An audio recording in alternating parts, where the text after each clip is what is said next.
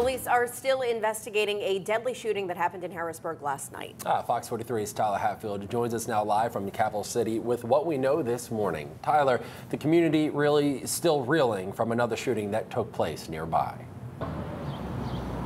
Yeah, Sean, Harrisburg police responded to a deadly shooting last night at around 5:45, and when they arrived to the scene, they found a woman shot who later died at a local hospital. Now, Harrisburg police was investigating another deadly shooting in the same area just only 2 weeks ago. Now, this is what the scene looked like yesterday.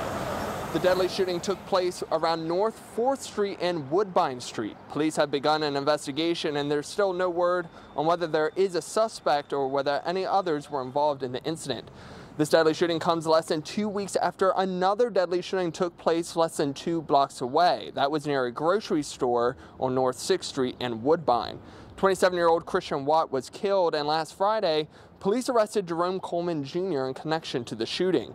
There was a community cleanup yesterday. In response, organizers were cutting grass, picking up trash, and pulling up weeds to clean up the Governor's Square neighborhood.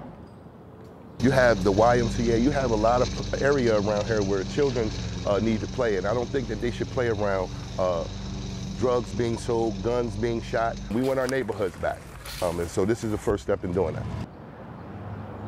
Now, Harrisburg police are still investigating last night's deadly shooting, and we're still trying to gather information ourselves about what exactly happened. And if you have any more information, Harrisburg police ask you to please come forward. For more information, you can head to our website at fox43.com. But for now, live in Harrisburg, I'm Tyler Hatfield, Fox 43 News.